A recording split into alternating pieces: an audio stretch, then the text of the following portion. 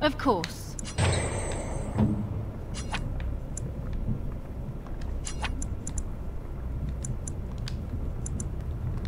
I shall do it. Yes.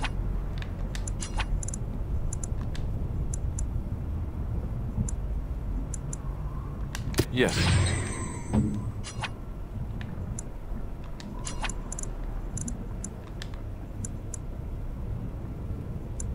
I am ready. A high dragon is not a joke. You best be careful. Real careful.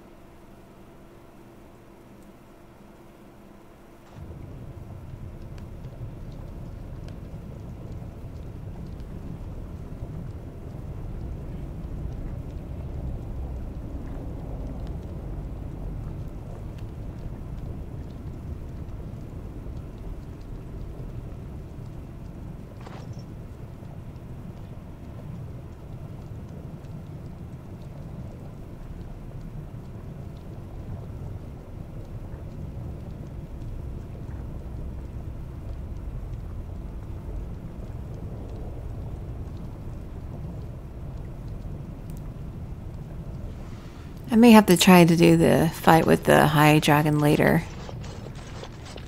And Flemeth's. Looks like the same thing. So apparently that's the Andraste that the cult is worshipping.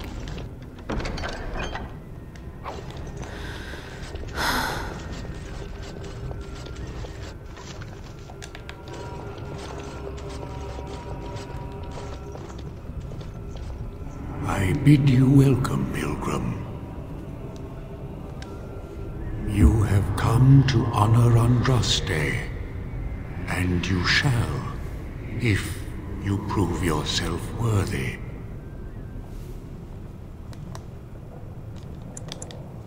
Still, you must prove yourself worthy. It is not my place to decide your worthiness. The Gauntlet does that. If you are found worthy, you will see the urn and be allowed to take a small pinch of the ashes for yourself. If not... Before you go, there is something I must ask. I see that the path that led you here was not easy. There is suffering in your past. Your suffering, and the suffering of others. You abandoned your father and mother, leaving them in the hands of Rendon Howe, knowing he would show no mercy. Do you think you failed your parents?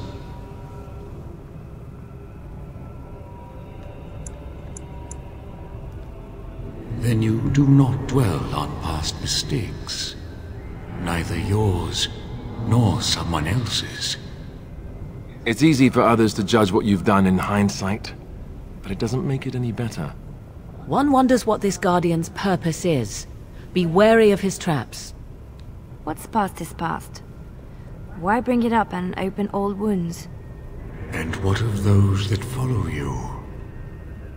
Alistair, Knight, and Warden.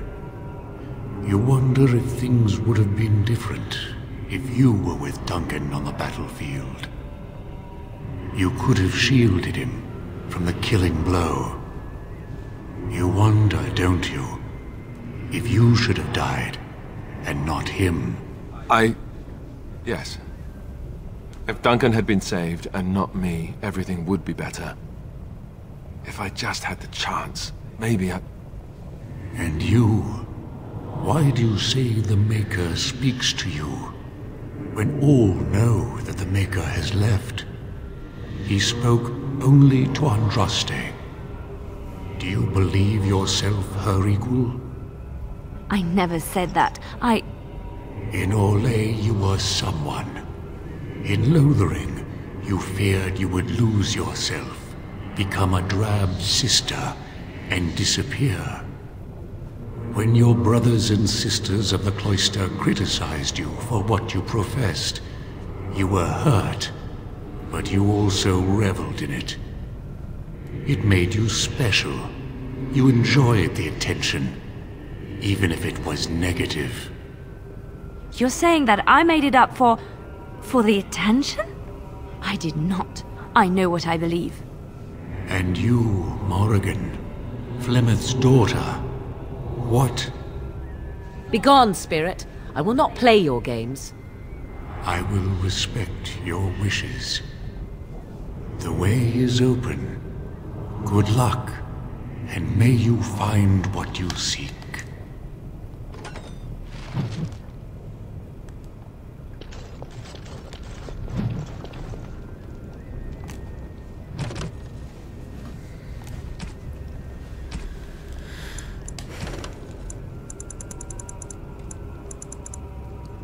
The Maker's first creations were the spirits, glorious beings that populated the many spires of the Golden City, and the Chant of Light says that they revered the Maker with unquestioning devotion. The Maker, however, was dissatisfied. Although the spirits were like him in that they could manipulate the ether and create from it, they did not do so. They had no urge to create, and even when instructed to do so, possessed no imagination to give their creations ingenuity or life. The Maker realized his own folly. He had created the spirits to resemble him in all but the one and most important way. They did not have a spark of the divine within them. He expelled all the spirits out of the Golden City and into the Fade, and proceeded to his next creation, life. The Maker created the world and the living beings upon it, separated from the Fade by the veil. His new children would be unable to shape the world around them, and thus would need to struggle to survive. In return for their struggle, the Maker gave them the spark of the divine, a soul, and he watched with pleasure as his creations flourished and showed all the ingenuity that he had hoped for. The spirits grew jealous of the living and coaxed them into the Fade when they slept. The spirits wished to know more of life, hoping to find a way to regain the Maker's favor. Through the eyes of the living, they experienced new concepts: love, fear, pain, and hope. The spirits reshaped the Fade to resemble the lives and concepts that they saw, each spirit desperately trying to bring the most dreamers to their own realm so they could vicariously possess a spark of the divine through them. As the spirits grew in power, however, some of them became contemptuous of the living. These were the spirits that saw the darkest parts of the dreamers. Their lands were places of torment and horror, and they knew that the living were strongly drawn to the places that mirrored those dark parts of themselves. These spirits questioned the Maker's wisdom and proclaimed the living inferior. They learned from the darkness they saw and became the first demons. Rage, hunger, sloth, desire, pride. These are the dark parts of the soul that give demons their power, the hooks they use to claw their way into the world of the living.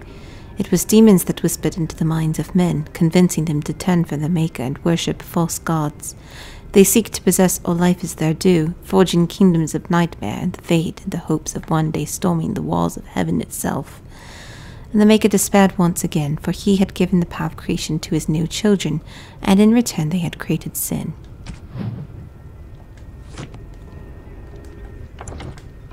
I'm going to continue, but I want to save just in case.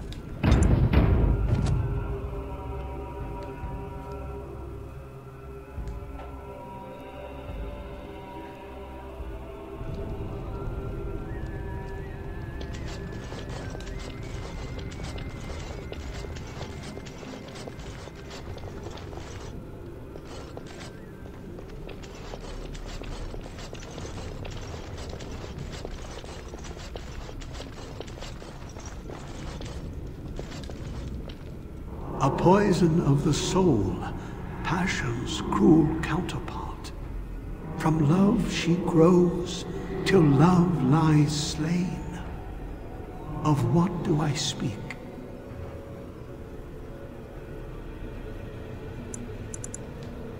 That is not of what I speak. That's not what I meant to select. Alright, alright.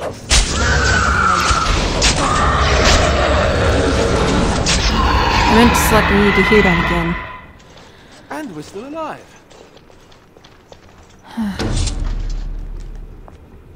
I'd neither a guest nor a trespasser be. In this place I belong, that belongs also to me. Of what do I speak? It was my dream for the people to have a home of their own, where we would have no masters but ourselves. The enemy of my enemy is my friend, and thus we followed Andraste against the Imperium.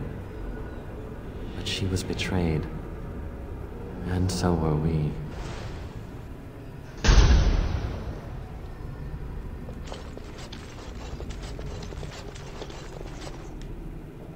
She wields the broken sword, and separates true kings from tyrants.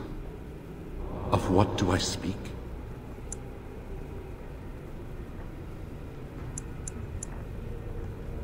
Yes, I could not bear the sight of Andraste's suffering, and mercy bade me end her life.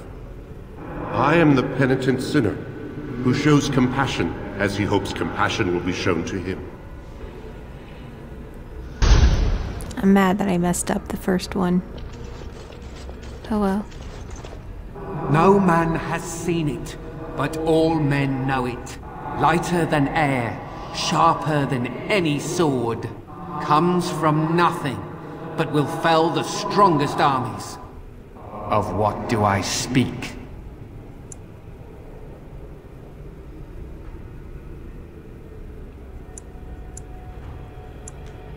Yes, hunger was the weapon used against the wicked men of the Teventer Imperium. The Maker kindled the sun's flame, scorching the land. Their crops failed, and their armies could not march. Then he opened the heavens and bade the waters flow, and washed away their filth. I am Cather, disciple of Andraste and commander of her armies. I saw these things done, and knew the Makers smiled on us.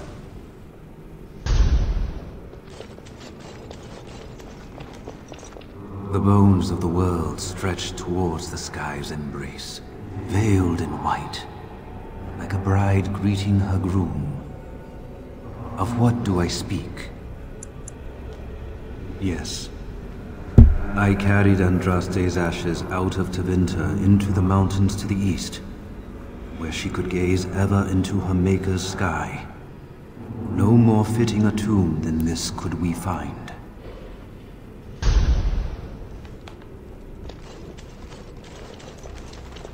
An eye for an eye, a tooth for a tooth. The debt of blood must be paid in full. Of what do I speak? Yes, my husband Hissarion would have chosen a quick death for Andraste. I made him swear that she would die publicly with her war leaders, that all would know the Imperium's strength. I am justice. I am vengeance. Blood can only be repaid in blood.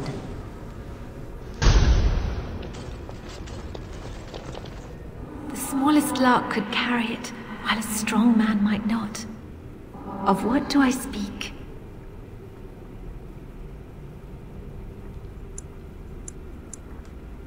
That is not of what I speak. Oh well. You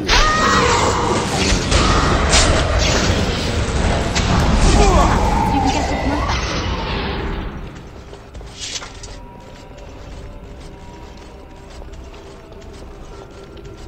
I can't do that.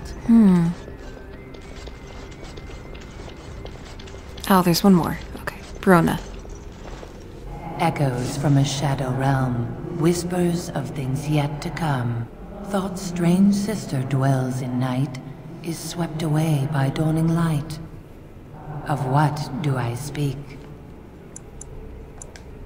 A dream came upon me as my daughter slumbered beneath my heart. It told of her life, and of her betrayal and death. I am sorrow and regret. I am a mother weeping bitter tears for a daughter she could not save.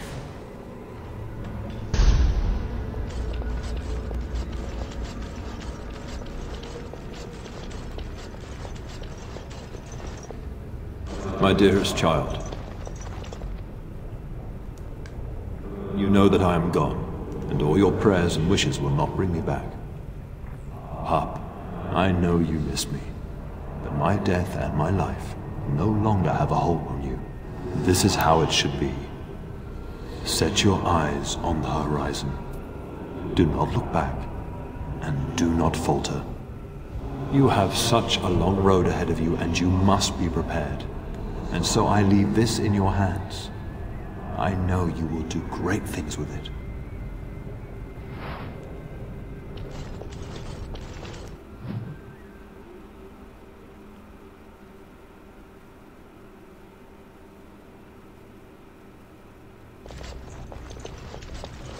Something is coming.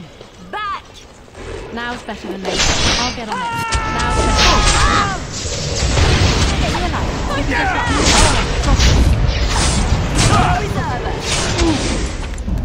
It's stronger than the actual Alistair.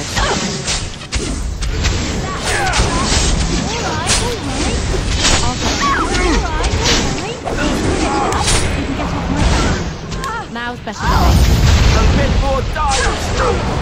I'll get on it. Now's better than later.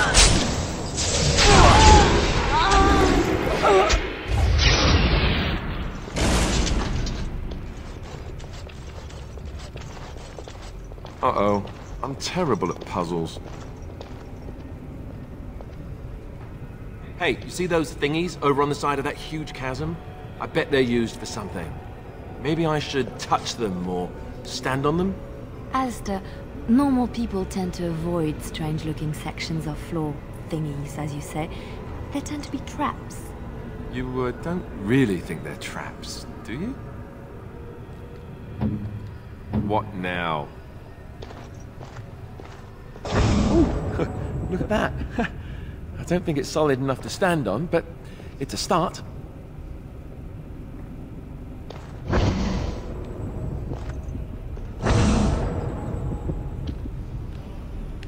Of course.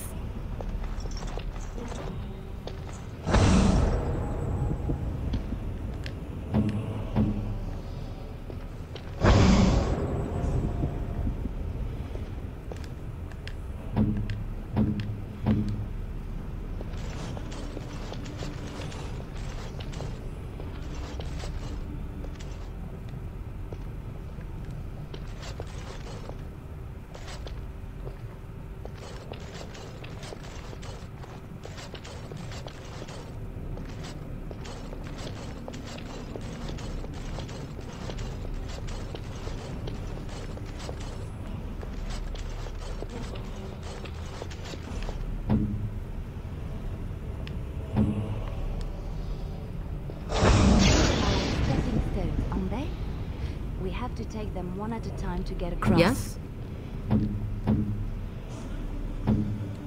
Speak then.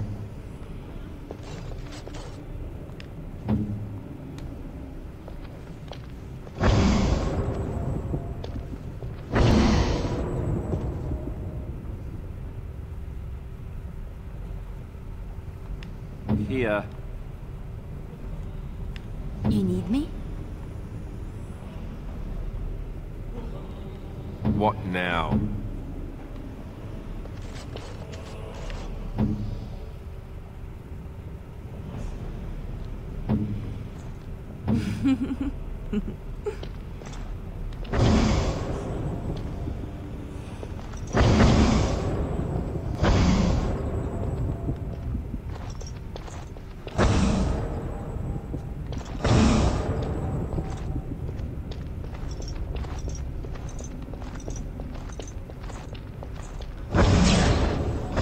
Why don't we just get one person across and go from there?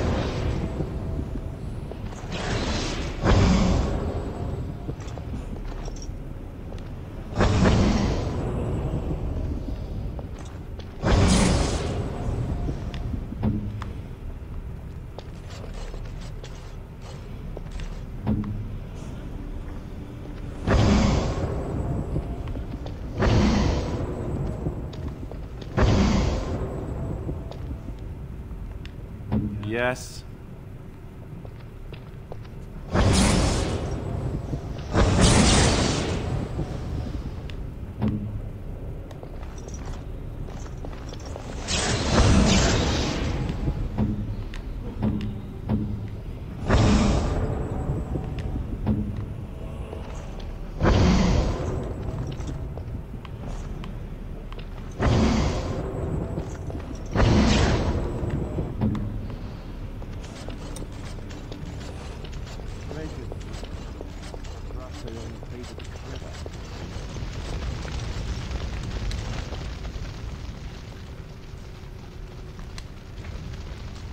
Cast off the trappings of worldly life and cloak yourself in the goodness of spirit. King and slave, lord and beggar, be born anew in the Maker's sight.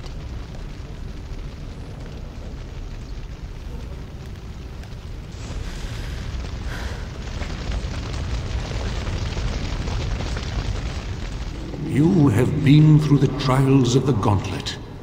You have walked the path of Andraste, and like her, you have been cleansed.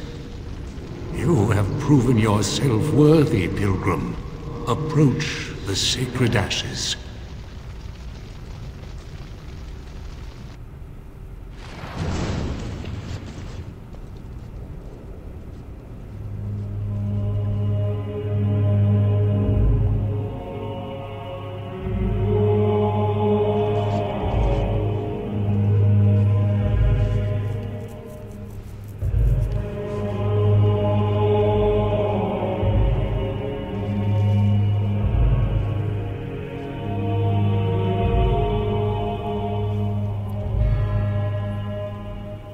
I never dreamed I would ever lay my eyes on the urn of sacred ashes.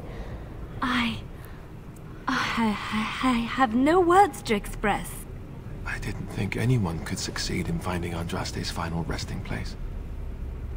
But here she is. I stand in awe. Really.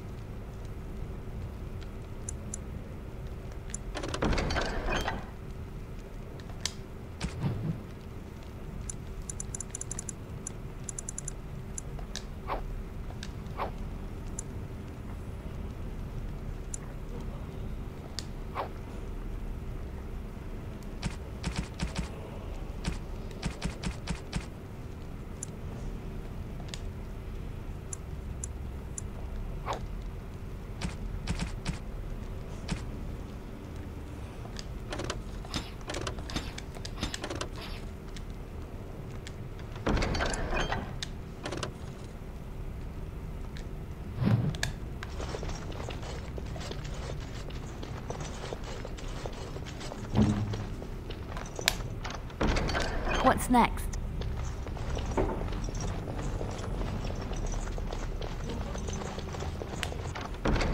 What now?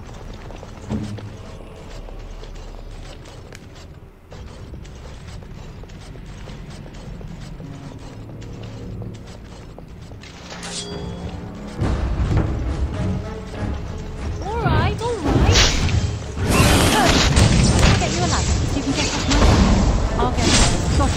Now I'll get you a ladder so you can get off my back. Alright. Now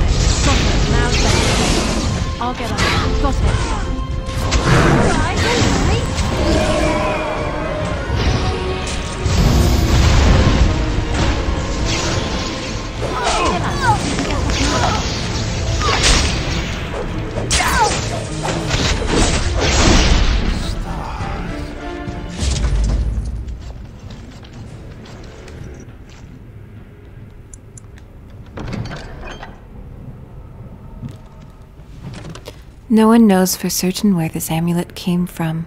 All we have is a legend. Long before the Golden City turned black, there lived in the Tevinter Imperium a frail old magician in the court of the Archon. He was the least among the mages of the court, the lamplighter, whose task it was to set all the thousands of candles alight and snuff them again when the Archon retired for the evening. He was counted as useless by all of the most influential magisters, but he was only biding his time. One day, when all the magisters of the Imperium were assembled in the great hall of the Archon, the lamplighter struck.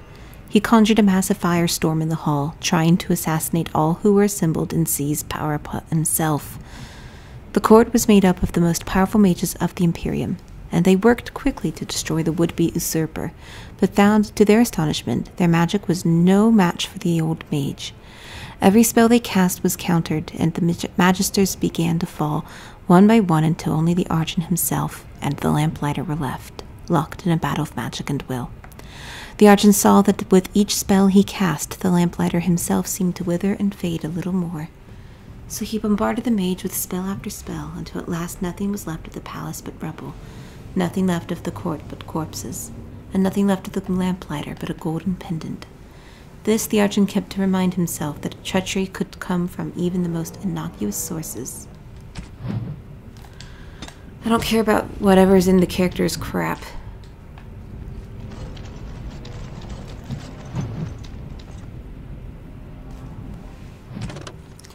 The world during the First Blight was different from the world we know today.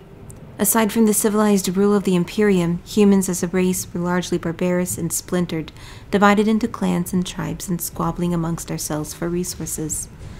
At the same time, deep beneath Thedas' great mountain ranges spanned a dwarven culture as organized and advanced as ours was primitive. As the Darkspawn bubbled up to the surface from their underground lairs, mankind first buckled and then fought back.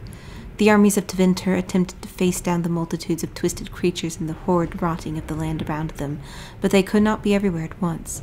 Human history remembers the First Blight as a time of terrible devastation, and those stories are accurate, but in our arrogance we often forget the price paid by the dwarves in their isolated mountain kingdoms. The dwarves faced far greater hordes than humanity as the Darkspawn challenged them for control of the underground. Despite the might and technology the dwarves brought to bear, the savage Darkspawn tore through them, first destroying the more remote Thags before swallowing up entire kingdoms. Think of it, an entire civilization lost in the space of decades, compared to the near genocide that the dwarves faced. What we humans call the First Blight must have seemed a mere skirmish. Against the Darkspawn, the dwarven lands have always borne the brunt of the fighting and the majority of the sacrifices. 4 dwarven kingdoms finally managed to combine their might and fight back, and that cooperation saved them. But for the rest of their lands it was too late. The Darkspawn had taken the deep roads, the majestic underground passages that linked the dwarven lands through Thedas. The Darkspawn could now attack anywhere on the surface through these tunnels. Humanity simply was not prepared for such an onslaught. It was clear that the warfare we knew would not avail us. We had to find a new way to fight. Thus came our salvation. The Grey Wardens were born.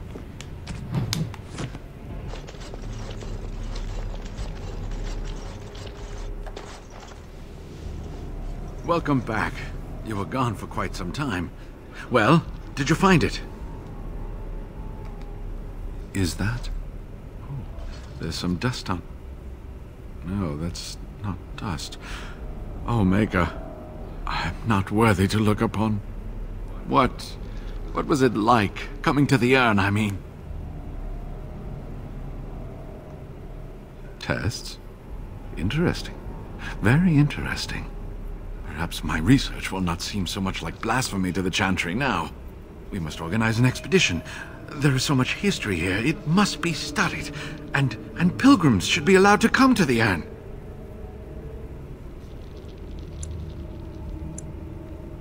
But the urn belongs to all the faithful. How can you deny this to them?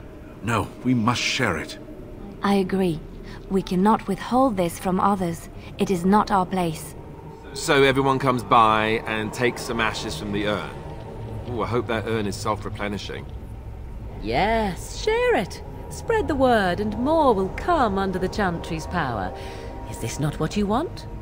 I will spread this good news or die trying. I must return home. I have much to do. If you ever find yourself in Denerim, please visit me. I am not a rich man, but I have a small collection of interesting artifacts, and I do owe you a reward for coming to my rescue. I hope to see you soon, my friend.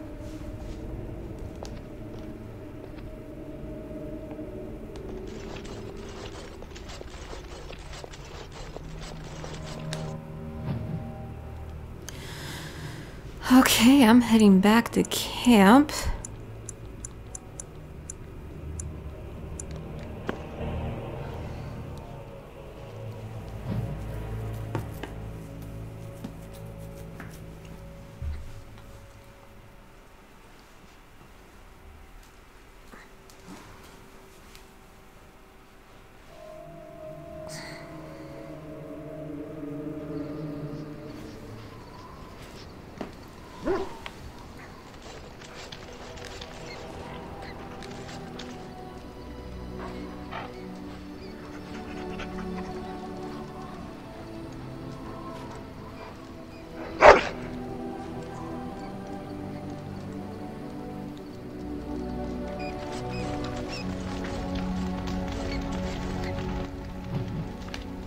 I'll give everyone their gifts.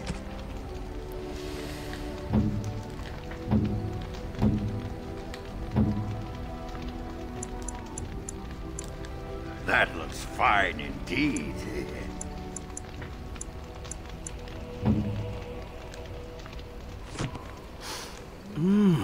That smell. This is Antivan leather, isn't it?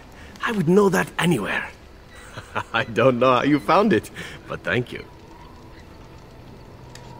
Now, if only you could find me a prostitute or two, a bowl of fish chowder, and a corrupt politician, I'd really feel like I was home. And they fit as well. Marvelous.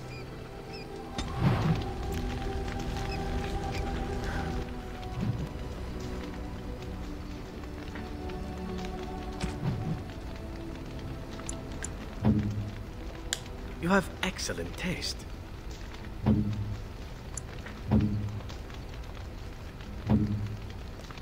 Oh, marvelous.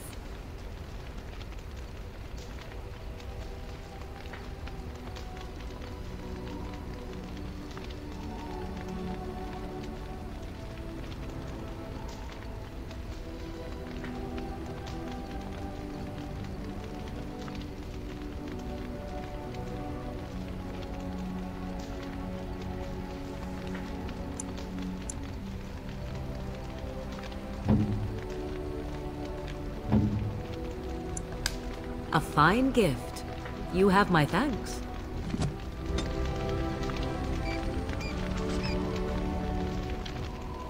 What do you need? Ask away.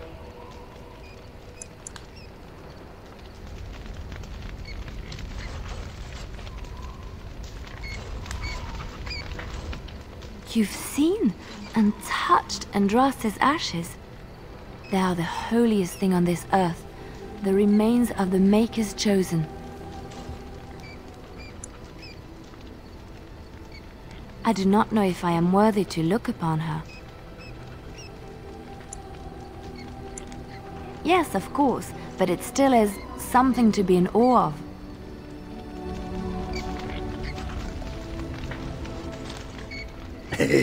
I still got it.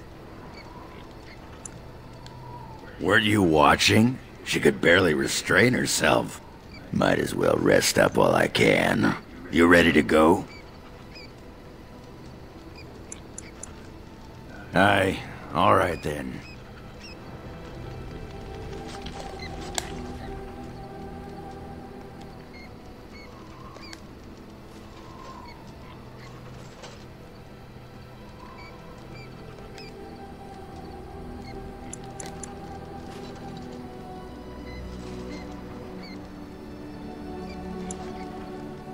You are good to your troops, Warden.